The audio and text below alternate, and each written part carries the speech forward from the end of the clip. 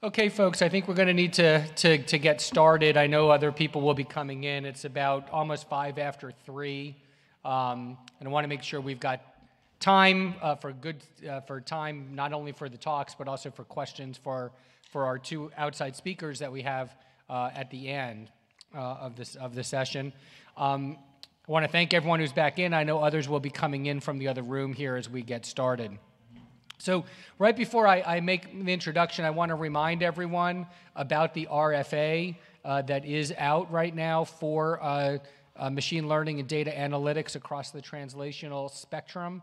I know we've talked about it before. We have the handouts, the letters of intent, not the full grant, but just the letter of intent is due next Friday. So please take a look at that, and if you're interested, there'll be an internal review, and then only a small number will be asked to do the extra work of the full grant opportunity. So we're very happy to have the support not only of the CTSA for that, but also the TCO here on campus, as well as the Office of Research. So we're very, very pleased about that. So for those who don't know me, I'm Matt Ringel. I'm the Deputy Director of the CTSA. I'm also the Division of Endocrinology Director, and I co-lead the Cancer Biology Program of the Cancer Center.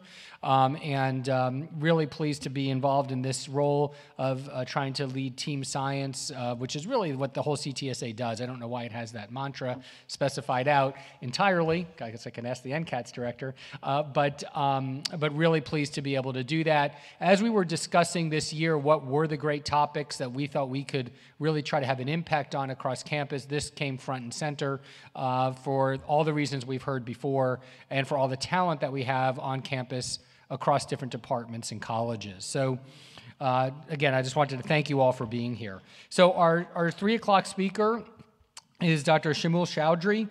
He comes to us today from San Diego, so he went from better weather to a lot worse weather. He's a clinical laboratory director at the Rady Children's Institute of Genomic Medicine, which is part of or affiliated with the Rady Children's Hospital, which is associated with UCSD, similar to how Nationwide is affiliated with Ohio State. He has been the clinical laboratory director for a number of years there, and his role is involved in managing genomic analysis, interpretation, regulatory oversight of the clinical laboratory, and trying to bridge rapid genomic analysis into clinical practices, something that we struggle with and work with on a nearly daily basis here in the clinics. Prior to that, he was a laboratory director at Illumina for their clinical services, and is trained not only basic science geneticist, but has training in clinical molecular genetics as well. So really an important person to try to bridge the genomic data to clinical application. So Shimul, thank you very much for coming, and I don't want to take up any more of your time.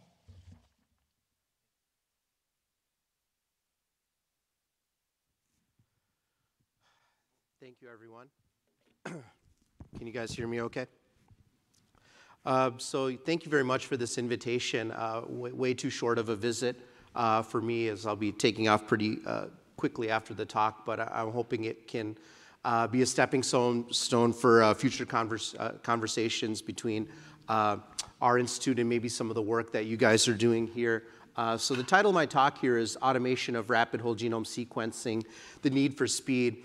I'm going to spend the first part of the talk kind of talking about our particular application, the progress that we're making there, and then the second half of the talk really talking about some of the hurdles and challenges we're trying to address now. So this concept of rapid whole genome sequencing, it's been going on since 2010, actually, with our CEO, Dr. Kingsmore. So we've already had a bunch of years and a lot of progress that's been made. We still have major hurdles to move forward to really, as we think about this translational sciences track of widespread adoption of this and becoming the new standard of care. That's kind of our goal with this technology and this platform. So informed consent was obtained for research. I have no financial disclosures. So who are we briefly? So we're the Rady Children's Institute for Genomic Medicine. We're a research nonprofit institute. In our mission statement that we came out with in 2014 still rings true: to prevent diagnose, treat, and cure childhood diseases through genomic and systems medicine research. So, and what started off as a clinical research endeavor is now moved into the clinical laboratory realm our rapid whole genome sequencing test was certified by CLIA and CAP in 2017, and so we've been offering clinical whole genome sequencing for just over 2 years now. So I don't need to go through this slide again because I think Dr. Austin covered this pretty well, and I was glad to see his numbers lined up with what I had on the slide too, so that's good. But basically our focus is this burden of genetic disease and the diagnostic odysseys that patients are going through, and highlighting again this gap that we have in terms of being able to treat these disorders.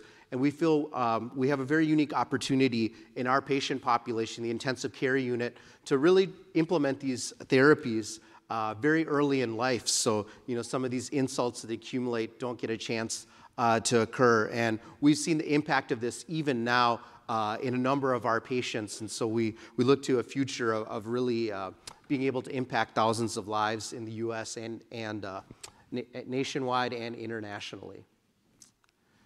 Okay, so we really focus our attention at the Rady Children's Institute for Genomic Medicine for patients in the neonatal intensive care unit, pediatric intensive care unit, and cardiovascular intensive care unit. Now, we do sequence children in other outpatient settings and other units that come through. Right now, we have a network of 25 different children's hospitals that are sending us samples and medical records, and we're running our rapid whole genome sequencing analysis and pipeline for those hospitals, and we're hoping to continue to expand that network. We're focusing on these 5% of children that constitute 60% of the healthcare costs, so these are children in the ICU. Depending on the institution, a cost of just being in the ICU can be $5,000 or $6,000 per night. That's not even counting all the different interventions and therapies and surgical procedures that these children unfortunately have to go through. And so why rapid whole genome sequencing and why the ICU? It's a great synergy and again, a great test case in that you're looking at the genetics for a child very early in life. A lot of the environment has not come into play. You're looking at the whole genome, so doing comprehensive testing is a first-tier test, as oftentimes in these kids, they don't have time for a sequential diagnostic odyssey trajectory.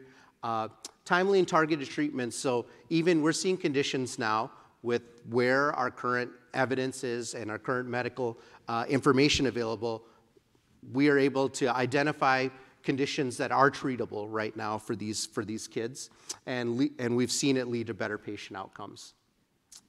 So this is kind of the paradigm that we talk about and kind of our vision for what we're calling Rapid Precision Medicine Program, our RPM program. So traditional medicine, and this can be in the ICU or this can be just in any patient for a child with an undiagnosed disorder. You have this search for a diagnosis, empirically treating if it's a child with seizures, trying the first, second, third line anti-epileptic drugs.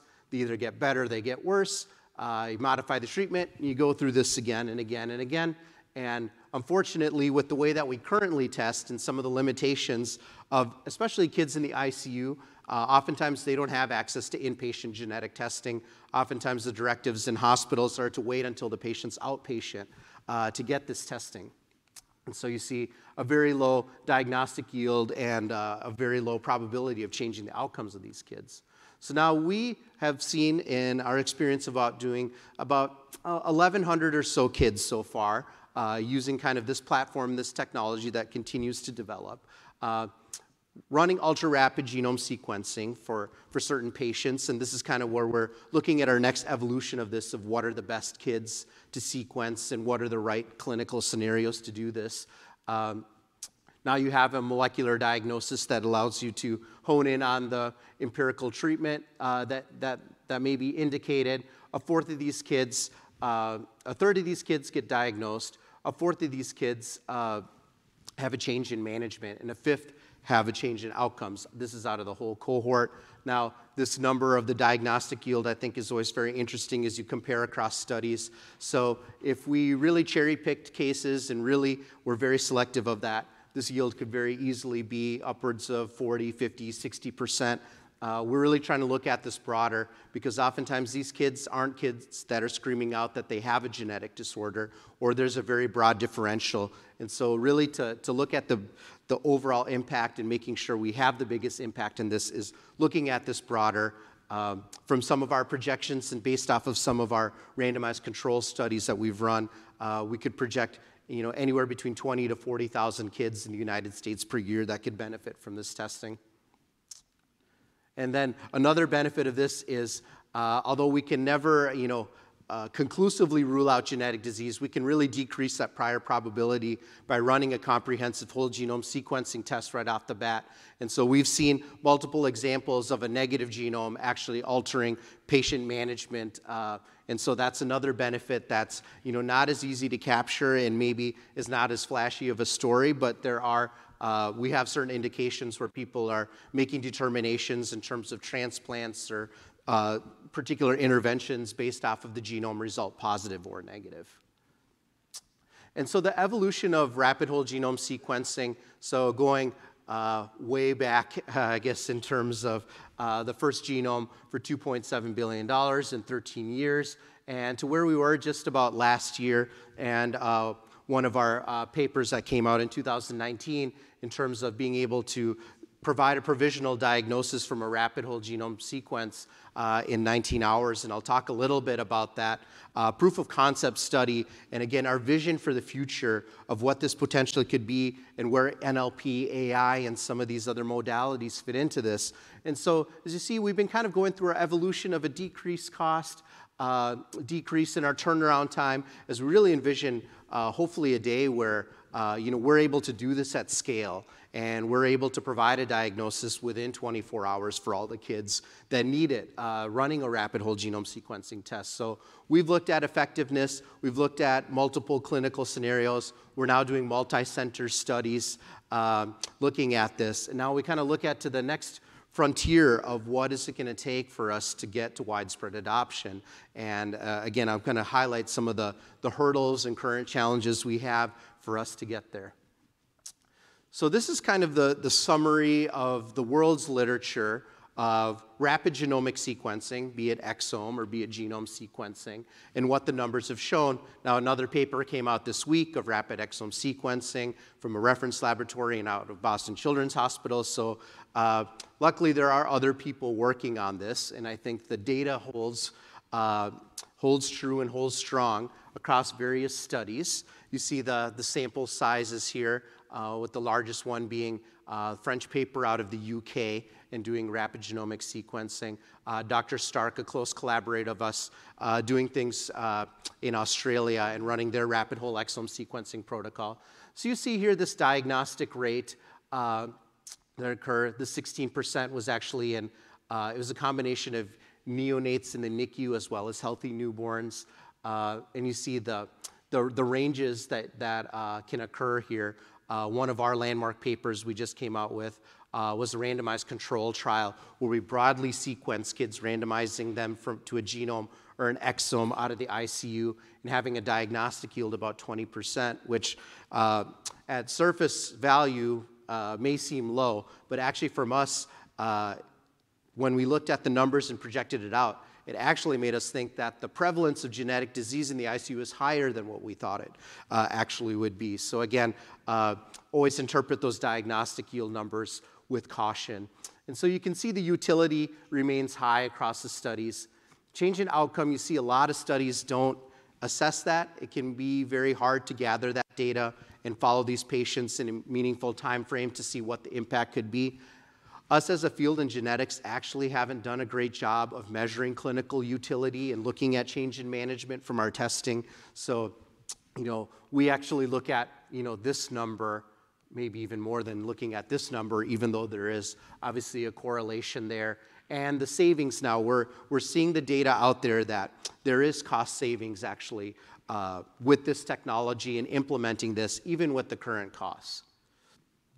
So this is one of our cohort studies that we published in 2018 looking at the savings of providing a rapid whole genome diagnosis. So we modeled 6 of our cases out of this cohort of 42 patients, and just in modeling those 6 cases, we found a net healthcare savings of $130,000. And so that is taking the savings from having the molecular diagnosis. It was compared to either a control, if we could find a control for a rare genetic disease, or what's published in the literature, or we did a counterfactual with an international Delphi panel in the scenario that we presented in terms of having a rapid genome sequence and not having a rapid genome sequence. And so there was an $800,000 healthcare savings. It cost us $670,000 to sequence the entire cohort of 42 patients. And so that ended up with a conservative estimate of $130,000. Again, only modeling 6 cases. We diagnosed other kids in this cohort, but we just didn't have a good control. So again, in this era that we live in terms of rare undiagnosed genetic disease and making these molecular diagnoses, this is a really difficult part. And actually, as we think about our implementation studies, there's the cost of onboarding sites, there's the cost of sequencing the analysis, and then there's that downstream cost of analyzing the data and doing the financial and the economic modeling, and that part is actually very difficult. We just are getting close to completing a pilot with the state of California of 5 children's hospitals of sequencing Medi-Cal babies using rapid genomic sequencing with really promising initial results, around 150 kids. But that project was broken into those 3 phases. And now this phase 3, out of this state appropriated fund, about a third of it is this downstream analysis of modeling, the change in management, the change in outcomes. So again, as we think about this, and maybe as you're thinking about some of your projects in terms of implementation into the clinic and the value proposition to your physicians, to your hospital administration, a lot of the effort on our end goes into there. And me as a laboratory geneticist, I never thought I would be doing so much economics, but that's kind of where the field has taken us now. And so in thinking about the stakeholders for this type of technology and who needs to buy into this. So as part of our randomized control trial, here's a study number here. What did physicians think? Did they think that this was a useful test?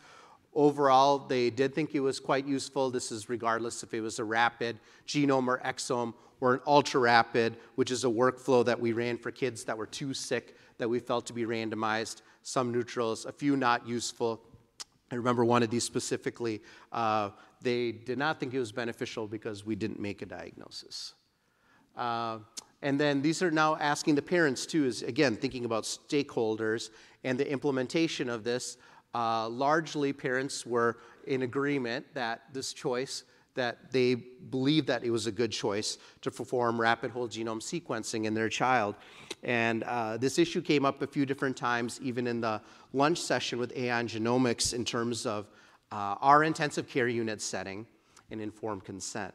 So in that particular environment of parents going through basically the most stressful situation they can imagine in their lives, potentially a situation of their child having severe long-term effects of a disease, even in our cohort of 42 patients or N of 42, 9 of those patients ended up passing away. So really in the most critical of clinical settings, what is the most effective way to obtain informed consent, especially from genome sequencing and the findings that potentially we could report out on. So we really try to focus on the phenotypic-driven analysis, trying to answer why the baby is sick, but we do come across incidental findings, things of that nature, findings not related to the patient's phenotype. And so we will report out those if the parents opt into that type of finding. So I do want to bring up just one case example, and then I'll move towards kind of the future-looking steps here. So I just want to highlight this example of hopefully putting a picture and putting the clinical picture of this, and maybe you can picture another child or another clinical scenario for this, and what we hope this test can do in helping our physicians and helping these families downstream.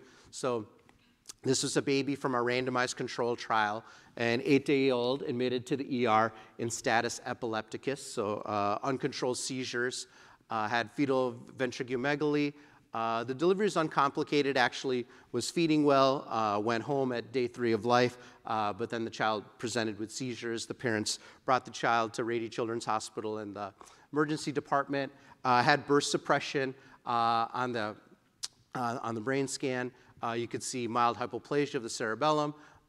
They were doing all of the workups that you typically do with a child in the status epilepticus. They looked at the CSF, looking at creatine kinase, and so there was some indication that there might be a metabolic process that was being affected based off of some of these values. And so through that night, they were trying some of the first-line and second-line anti-epileptic drugs. Those didn't seem to be working on managing the seizures. They were getting worse.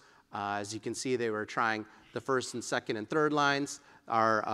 We have a neurologist, inpatient neurologist that focuses in the ICU that sees a lot of these kids that we see at Rady Children's Hospital. And this was the note from him in terms of, I discussed with his parents the range of outcomes I've seen with neonatal burst suppression encephalopathy, which usually entails limited life expectancy and at least a moderate to severe developmental disability. Now, we ran a rapid whole genome sequence on this child. The parents consented into the study. It is very interesting now getting to know this family afterwards, and we ask them, months after this occurred, what do you remembered from the informed consent? And basically the answer was nothing. Just that there was a test available that could potentially help my child. Sign me up, I'm all in. And so in this scenario, we found 2 variants in a gene ALDH7A1, which is a pyroxidine-dependent epilepsy. They had actually started the B6 regimen just prior to having this molecular diagnosis. But with having this molecular diagnosis, it's known that sometimes the kids don't respond right away. You have to keep administering it. Having this molecular diagnosis in hand gave the neurologist and the metabolic team the confidence to continue forward with this regimen and focus on the B6-dependent epilepsy molecular diagnosis. And so this is kind of one of those pathway slides that the metabolic geneticists love. And basically this is the part of the pathway where ALDH7A1 is blocked and you're getting an accumulation of some of these metabolites. So there's kind of a 3-combination approach to manage these children, of supplementing them with B6 and arginine and restricting their lysine. And so in this scenario, we're able to make a diagnosis, provide that information 55 hours after consent of the patient and the family. The seizure stopped. Within 36 hours, the child was extubated, and they're able to stop anti-epileptic drugs. And now at 22 months of age, he's hitting his milestones. We get to see him. His name is Maverick. His parents have consented to us posting pictures and presenting this story, as they are really one of our greatest advocates for this type of testing and the impact it can have. So we actually just had a get-together at the Padres baseball game, and Maverick was there with his sister, and it's just amazing to see this healthy, chunky boy moving around and having hopefully what will be a mostly normal life. And so this is the paradigm. Again, I present it and compare it to the standard of care in the similar clinical scenario, and these are 2, again, real patients. So this was a patient that also presented with burst suppression, suspected Ohtahara syndrome, for a child at Rady Children's Hospital before the institute was founded and before we were testing patients. So this child went through the search for a diagnosis, went 42 days before making a molecular diagnosis. A panel test did eventually make a diagnosis of KCNQ2, epileptic encephalopathy. But at that point, this child had profound neurological damage and was hospitalized in the ICU for 60 days. We were able to perform on a child about 2 years ago, so we'd gotten our testing started. We performed ultra-rapid genome sequencing, made the same diagnosis in KCNQ2, but now in this time we made it within the first week of life. And they were able to give a very specific treatment regimen based off of KCNQ2. They're resistant for a bunch of the first-line anti-epileptic drugs. And so for this child, it was a 17-day hospitalization. She was able to make it home for Christmas. And now at just about 2.5 years, she has minor developmental delays, and she's walking, and she's progressing pretty nicely. So you see the different in outcomes and just putting that emphasis on providing a molecular diagnosis in a time frame conducive to really make a difference and really make an impact on patient outcomes. Okay, so hopefully I've presented the argument or the case that this is a good thing. This is something that we should be doing broadly for children across the United States. And this is something hospitals should either try to bring up in their laboratories or partner with other institutions that are doing it. The current barriers are, is the expense justified? I'm biased, but my opinion is that it's absolutely justified. Right now, our kind of one of our next stakeholders we're working to convince are the insurance companies and reimbursement. And so we've made inroads there. We're hoping this state of California pilot will spur others to do the same thing. But right now, we're really still in this place where finding the funds to perform the testing, even in a cost recovery model, is something that we're struggling with and trying to figure out what the next step is. Sorry about that.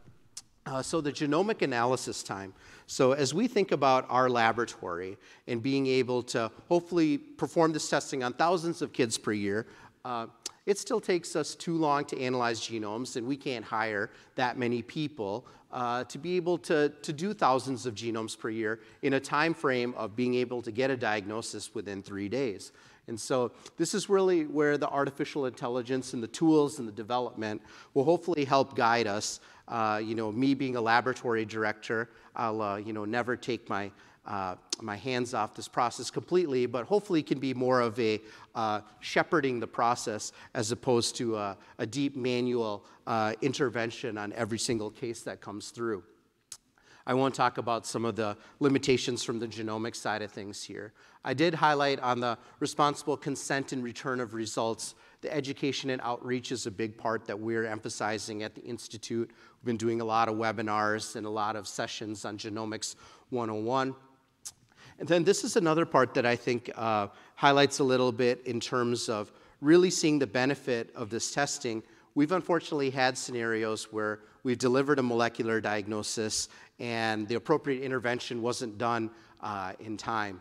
And so what is the reason for that? Part of it is the education, physicians not being familiar with that particular condition, maybe not having the access to clinical genetics that they need. So we really look to a future of not just training a new set of the workforce, but being able to deliver molecular information with potentially the right resources and treatment guidance to help physicians that may not be as savvy in genomics to be able to perform this testing, because we know that there's not enough clinical geneticists and not enough genetic counselors in the country to be able to do this testing for every child that needs it. So this is another area that we hope that some of the automation and some of the artificial intelligence may help us in being able to automate delivery of this type of information. So this is kind of the rapid whole genome sequencing conundrum. So the sequencing part is making amazing progress thanks to companies like Illumina, which is just down the road from us in San Diego. Now they have an instrument called the NovaSeq with a flow cell that can process a human whole genome in less than 17 hours. So that's great. And they have alignment and variant calling. So there's a company called Edico that created this dragon for processing for alignment and variant calling. They were their own separate company in San Diego. Illumina just bought them. And so now Illumina kind of has both of these keys in this process. And so now we can process a whole genome, aligning and variant calling it in 45 minutes. So this is great. Now the interpretation and reporting, this part still can take hours, if not days. We know in the outpatient settings, there's still exome offerings that are coming back in 3 to 6 months, if not longer than that. And I think as a field, again, I think it's very important for us and Dr. Austin hit on this a little bit, if you continue to do things the same way, things are just going to stay the same. And the way that we're interpreting and analyzing genomes, we've been working hard on this standardization. This meant to show the ACMG metric for interpretation and reporting of genetic variants. And I think this is all the right stuff we need to be capturing. But again, in terms of how long it's taking us to analyze a genome or an exome or a panel, I think that we need to challenge ourselves as a field to look at it differently. And me as a laboratory director, we're not really known as great innovators, probably the opposite of that. But as I've seen it in this clinical scenario and the benefit of delivering a result faster, even just a day faster, even a couple hours faster, can really make an impact on a patient's life potentially. So I think this part of the process we really need to lean on, and we really need to challenge ourselves of why are we doing things the way we're doing it? How can technology help augment this process? And some of these reference laboratories are hiring staffs of hundreds and hundreds of people to pore over the literature and curate variants. And again, they have to do that because that's the way that we're doing things now. But a research institute like us will never be able to do something like that. That model does not make sense for us. So we have to think of this question differently, and that's what I kind of want to highlight in this talk as we're moving forward here. So this is kind of our process now. Things that come off the sequencer, their alignment and variant calling has happened, and now there's kind of all these steps in here that we're working towards having the data in our analyst's hands and getting a communication to the physician about a potential molecular diagnosis. So we're kind of tracking the case. If it's a critical case, we're checking to see when the data will be available, when the case is available. The phenotyping process. So right now, we're doing a combination of a manual curation of, sometimes they send us a PDF with a bunch of medical notes. If it's a Rady case, we'll pour into the EMR, try and pull out key phenotypic terms. I'll talk about why we want to get rid of that process here in a second. All right, so now let's create our case for analysis. Let's go through, let's run our filters. Let's select variants that we want to dig in deeper. Okay, now we need to curate those variants by the ACMG criteria and classification scheme. We need to order confirmation to orthogonally confirm the variants. We need to review our report, need to deliver that report to the physician taking care of the child, and verbally communicate that as well. And typically, what we're trying to do for cases that are, we call them ultra-rapid, when data is available for the analysts in the morning, we're trying to get that result out in the same day. So we're trying to basically do all these handoff and all these processes in one day, and they're very manual, and we know that, again, this doesn't scale to a certain level if you're thinking about this in the impact of thousands. So really our focus is how do we use technology to augment this process? And then running whole genomes, it's a blessing and a curse. We're clinically validated to look at a lot of different things in the genome, and this isn't even counting thinking in the future of having long read technology, other pieces of information available in the genome. And so now we're adding more things to interpret while trying to decrease the time to analyze. So again, thinking about the automation and the filtering scheme. So this is currently what we do from PCR-free short-read whole genome sequences, and this is what we're looking forward to potentially do in the future.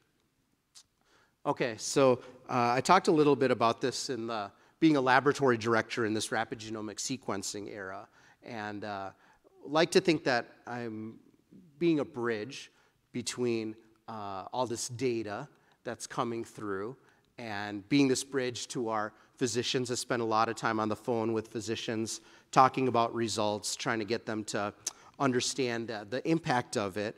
But at the same time, I'm very cautious of this too, of trying to ensure that we're doing this in a responsible way. And as we think about automation, that we have done all of the testing and we've done that same scientific rigor that, again, Dr. Austin kind of referred to, taking that scientific clinical validation approach to some of these automation and algorithms to help us in analyzing the genome. So hopefully I'm some combination of this, you shall not pass, but the bridge will be open when we're ready for it to be open.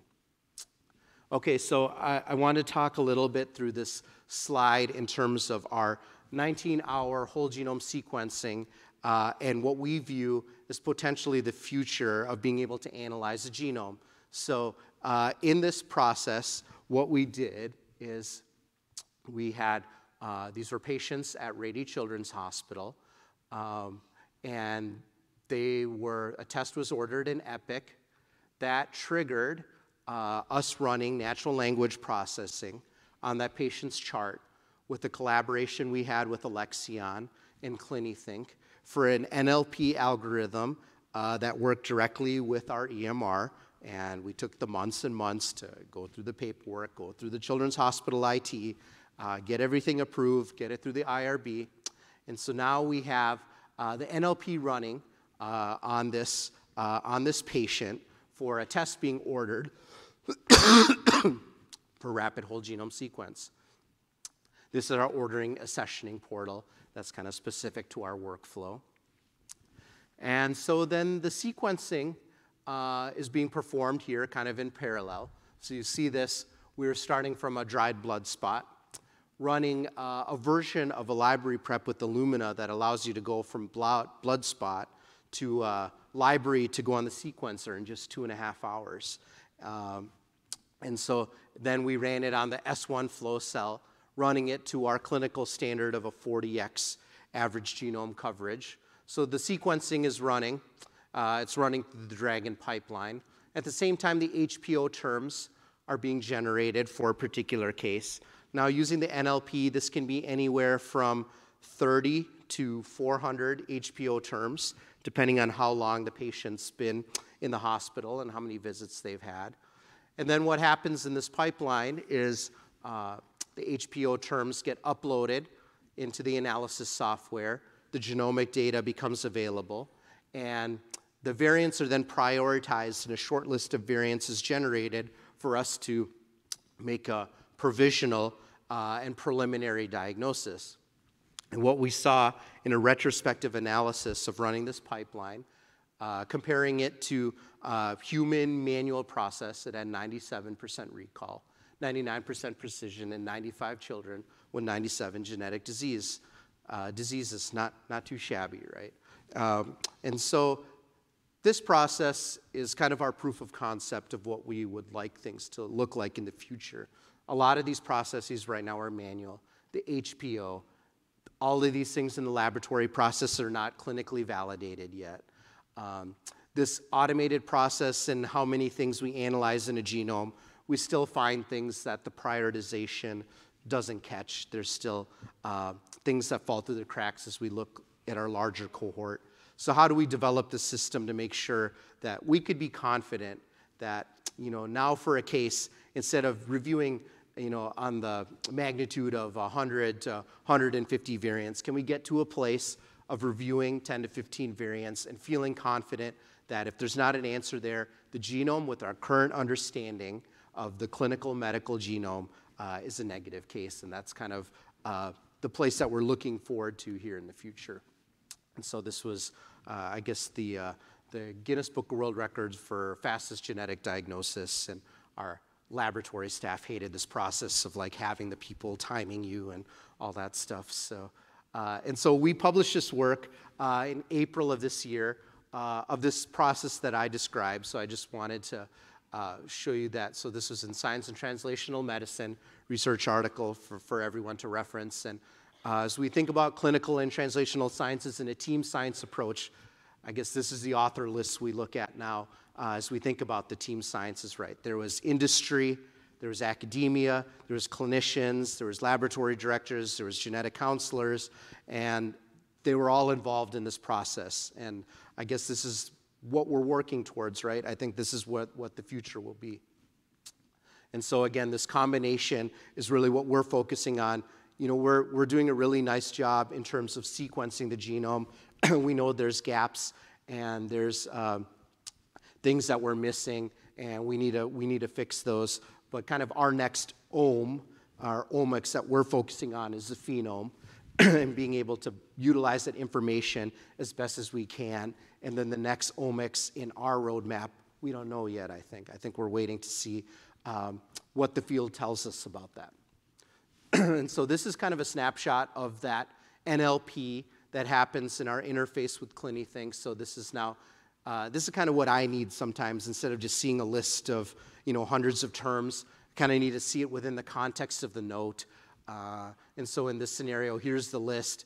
It highlights kind of where it is within the chart. So sometimes, sometimes we go back into the chart to make that, as opposed to the old paradigm of the clinical information driving you to the part of the genome to investigate. Sometimes the genome drives you back to look at the clinical information and make that correlation. And we find that oftentimes now of the variant is screaming at us. The clinical picture doesn't quite fit, but once we look back and look a little deeper, that we are able to make that link. Okay, and so why collect a deep phenotype? The clinical features, especially in intensive care unit, they don't match up a lot with the textbooks and what I read when I was doing my clinical genetics training, which wasn't that long ago. And so what we often are seeing, we're seeing atypical presentations of classic genetic syndromes, but these kids have never been sequenced before this early in life. And so, a child with Kabuki syndrome, a neonatal Kabuki syndrome, looks a lot different than a child that's 5 years old with Kabuki syndrome and with the diagnosis. And so having this automated workflow and this deep phenotype really helps us in making that link and establishing the diagnosis. And so what you see here, this was the mean phenotypes from the automated process. Our mean phenotypes of the MDs doing it was 5. This is overlap. It's a lot, excuse me, sorry. It's a lot deeper of a phenotype available as part of using this workflow. Okay, so now this gets a little bit into the filtering and the genetics for just a representative case. So here's your nucleotide sequenced, 3 billion base pairs. We're getting about 90 to 95% of the genome aligned. About 5 million variants, depending on the case and the ethnicity, looking at rare variants, and now honing in, using that deep phenotypic information, using that HPO link. Now we're really honing in on a particular set of variants and a particular set of genes. And then in our workflow, be it manual or automated, in about 70% of our cases, the molecular diagnosis is in the first 5 to 10 variants in our list out of the 5 million. So it wasn't that long ago that I was spending about 40 man-hours analyzing a genome and trying to find it. It could be anywhere on that list at that point. So again, the progress we're making is amazing. I'm highlighting some of the challenges, but again, I guess that's kind of what our human nature is in some of these things. Okay, so then that same process I showed here, I see a lot of potential for us to be able to move forward. I'm going to take a quick drink here.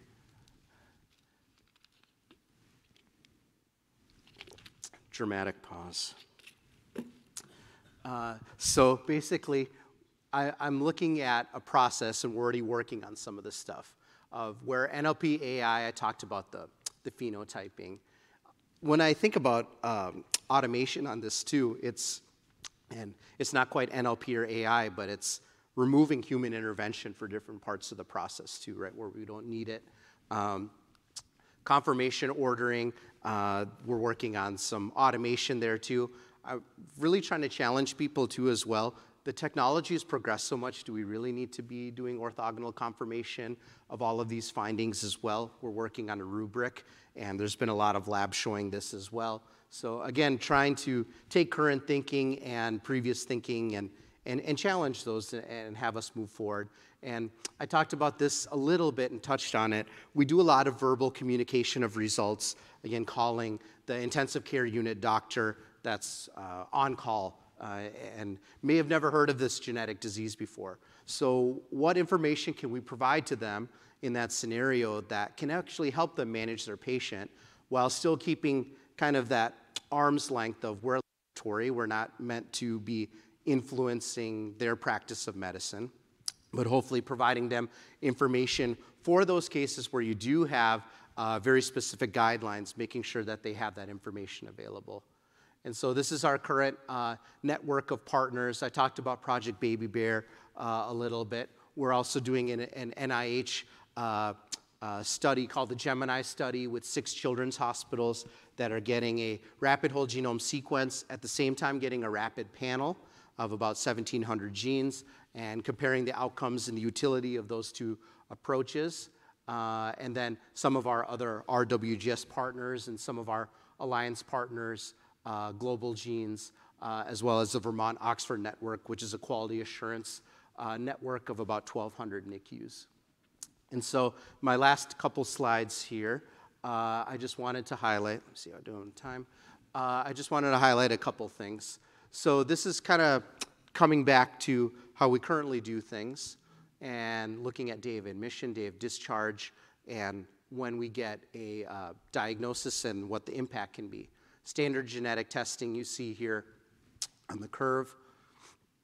Rapid genomic sequencing, you're diagnosing a much higher proportion and getting those results before day of discharge. This is kind of just picking 7 days as kind of a benchmark for that.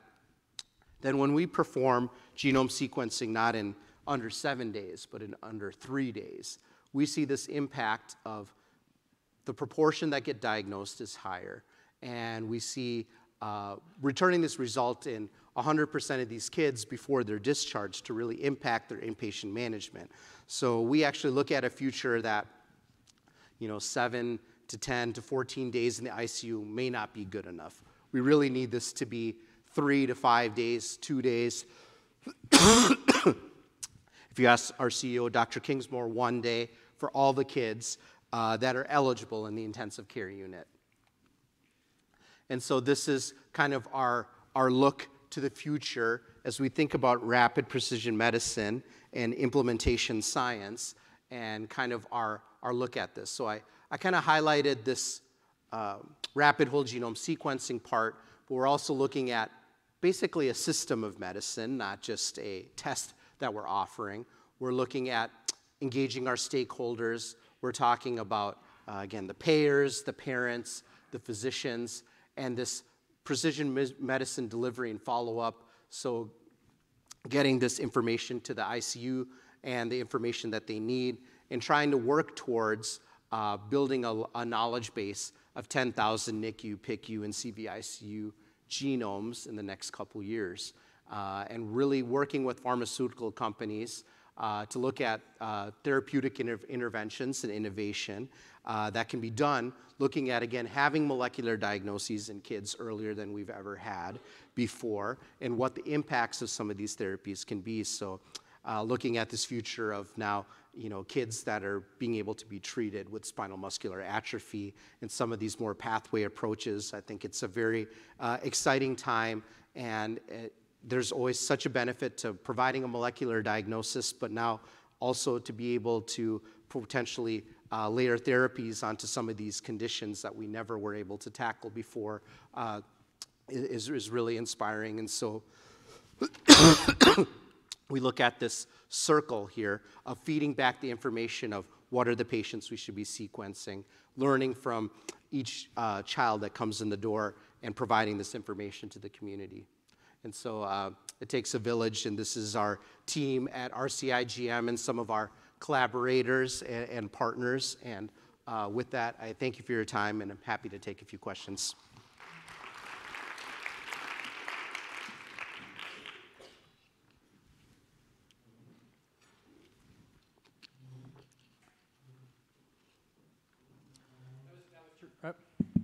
That was terrific talk, and really congratulations, just really impressive and great cases that you shared.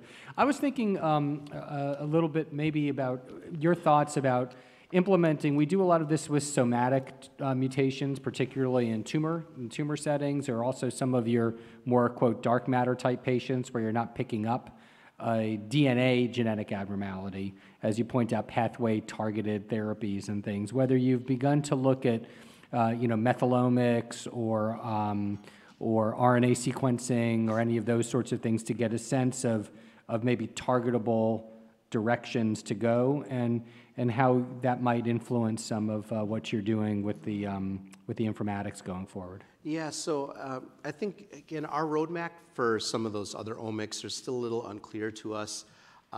We have been doing some targeted RNA-seq on some patients, but usually those have been driven by something in the genome that we wanted to investigate further.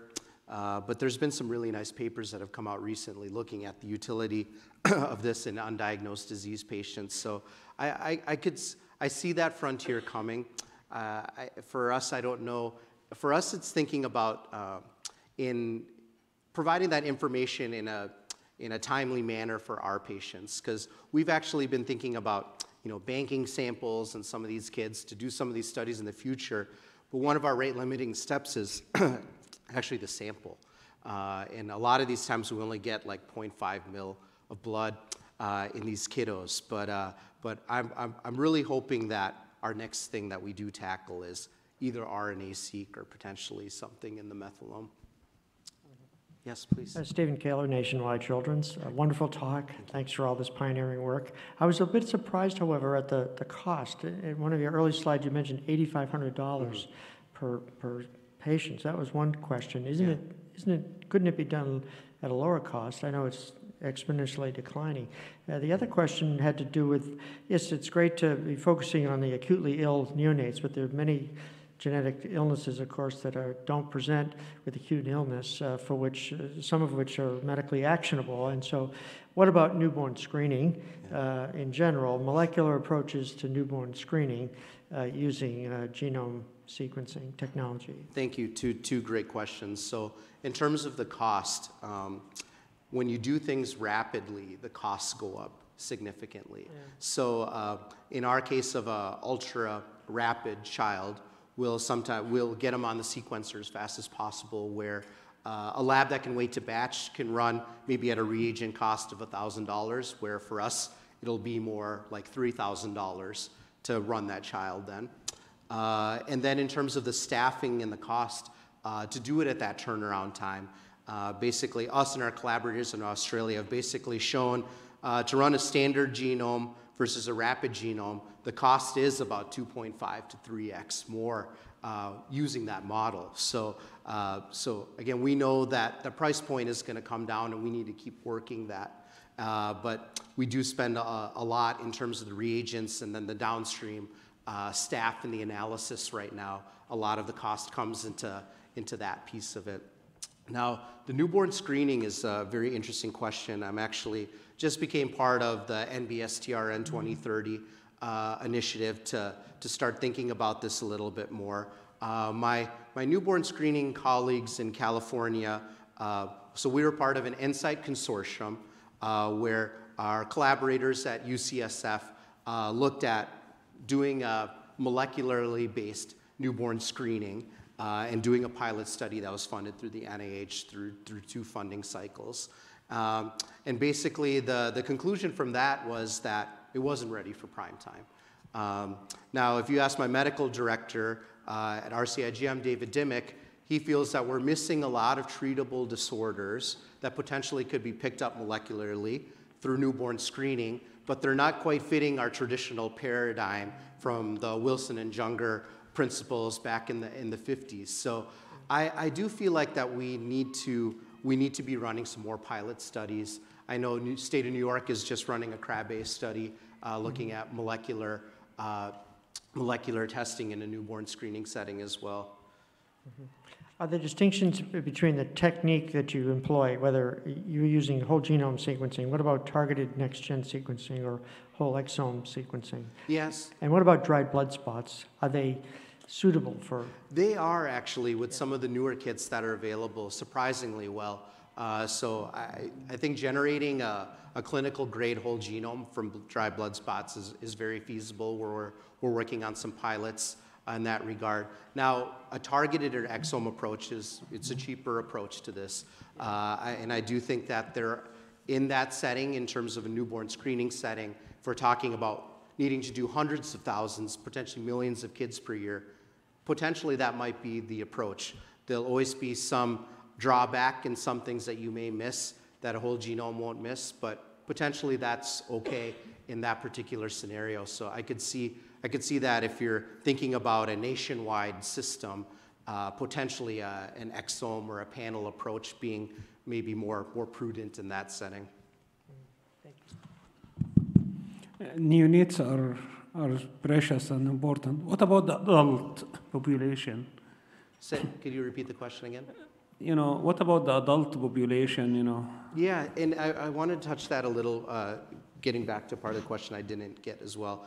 I could see just the platform of doing a rapid whole genome sequence, I think can plug into multiple clinical scenarios. Oh, did I just turn that off? Into multiple clinical scenarios. We've done a pilot study with one of our collaborators of adult myocardial infarction cohort of doing 50 prospective rapid whole genome sequences. And even though the diagnostic yield was low, there was high clinical utility for those findings that we did find. And so I think this approach of a rapid whole genome sequence, that's kind of one population that we've tested. And we do some of this outpatient setting too. We have a neurogenomics protocol where we've been sequencing kids and older kids as well as part of that study. And we've seen, again, a lot of benefits from that. So again, our focus has kind of been this ICU because we are relatively small and focused, but I do see this application, kind of this platform of a rapid whole genome sequence with the appropriate guidance and delivery plugging into other clinical scenarios as well. All right, thank you, everyone.